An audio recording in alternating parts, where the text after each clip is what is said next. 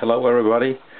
There were some questions how to build an electrical torpedo, so I will give a little demonstration the way how I do it. It starts with the aluminium tube. I'll take it out.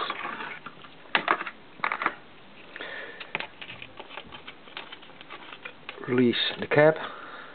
This is the tubes I use. To get it at the right dimension, I'll take one of my examples. This is a finished one.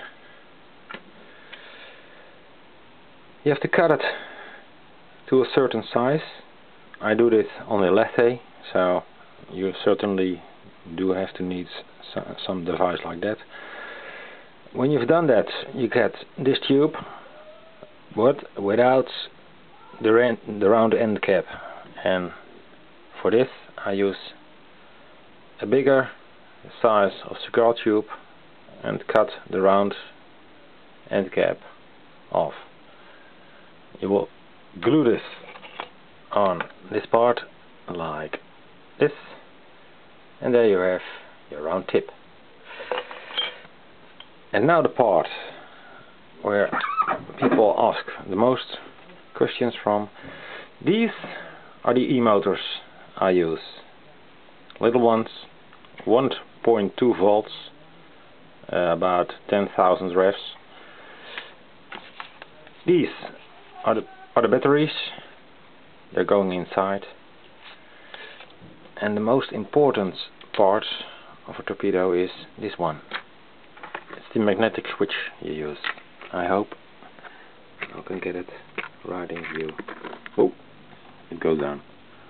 Never mind, I found it later. These are the propellers I use. 3 blades with a nice pitch. And this is the end cap for sealing off the shaft. Inside there's a little O-ring. I'll show that. Try to get it out.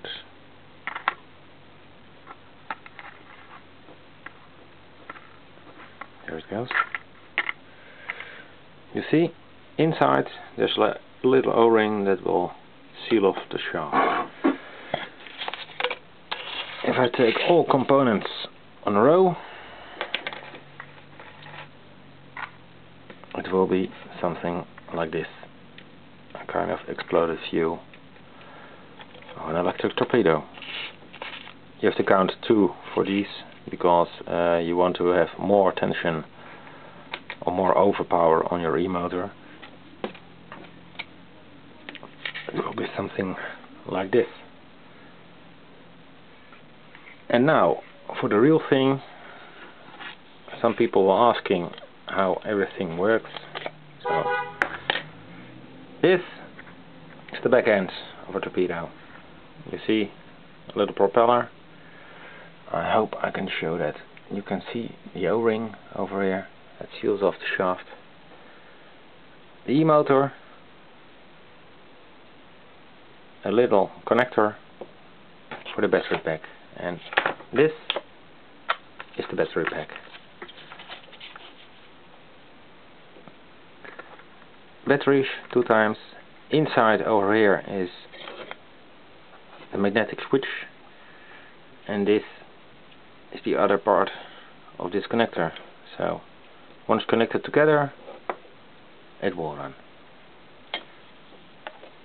Tube inside. The only trick you have to account for is when you're building your torpedo, you have to balance it like a sap. And from experience, I'll make an example of that. Normally it will lie straight in the water like this. I'll press it in like this. When you don't balance your torpedo, it will go underwater and will stick into the bottom. What you do want to do is to balance it in such a way that the tip of the torpedo will stay just beneath the surface. So I added some little rings of lead over here. So now my torpedoes are balanced like this.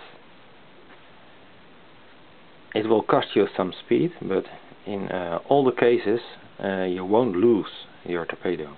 In every case the tip of the torpedo will be above on the surface. So that's the trick. If there are more questions, just ask.